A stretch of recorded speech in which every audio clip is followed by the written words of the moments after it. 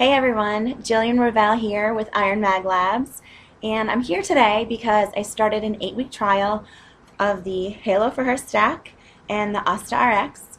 I'd had a lot of girls, and actually a few men, contact me through the Iron Mag Labs forums and through Facebook and a few other forums asking me, does Halo for Her really work?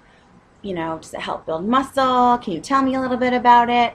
And I had used the product right before my shows when I became an Iron Mag Labs sponsored athlete in March. But I figured that, you know, what better way to show everyone the great effects that these products have than to do a trial myself. So what you're about to see is my first 2 weeks of using the products in my off season, and you're going to see my first 2 weeks of my back and first 2 weeks of my leg days, specific exercises while on these products. If you have any questions, hit me up on Facebook or the Iron Mag Lab forums. If you have any questions at all, comments, anything, I'll be sure to address it in the next video. All right, thanks guys. All right, Jillian, we are here, and this is week number 1, and you are doing some dumbbell rows. Yep. How did you pick which exercise to do to test your strength? Well, I always loved doing rows, and I really thought that it's a key exercise for me in my off season. So I figured, why not use dumbbell rows? And you can really tell, you know, with your reps and your form if you're really making any progress. So that's why I chose the dumbbell rows. Yeah, you start with 55s and then you go to 60s. I know you're doing a lot more sets in your back workout, but we kind of decided to pick one exercise on each major body part to kind of compare from week to week. And on this one, you're doing, as people are watching now, that you're doing the 60-pound dumbbells. Mm-hmm. How did you feel like this is your off season? I know this is one of your very first off seasons. What does that mean for you? You know, there was a few things that I really wanted to do. For one, I wanted to grow my glutes. That's always been something on me that's really small. And I felt like I needed a little bit more overall muscle. You know, looking at the winners of the shows and the girls that are placing top 3 in the shows after I stopped my season, you know, they have a little bit more dense muscle than I had. So I figured I really needed to make some progress this season and add on as much muscle as I can. Oh. You know, even if I make like 2 pounds, I'd be happy.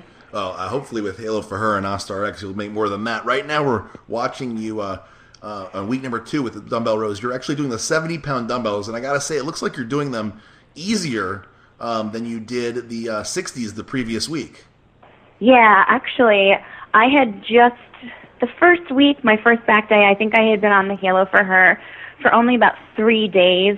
And I had just come back from vacation. I was pretty beat up because I took a really nice break. I didn't train for like 3 weeks. Mm-hmm. So my second week of training on the Halo for Her and Asta RX, I definitely felt stronger. As you can probably see, my form is a lot better the second week than the first week too. So I really felt that it helped, and you know, a 10-pound jump in a week is pretty good. Absolutely. How much are you taking of the Halo for Her at this point? Right now, I'm taking 2 a day. One of the things that girls are always worried about, I hear, is side effects. Have you noticed any side effects from either the Asta RX or the Halo for Her? You know, I haven't noticed any side effects. A lot of girls have been asking me, you know, is your hair growing, or you know, are you unable to sleep? You know, I have crazy sleep anyway, so that's the same. You know, I haven't noticed any water gain or water retention at all. Right.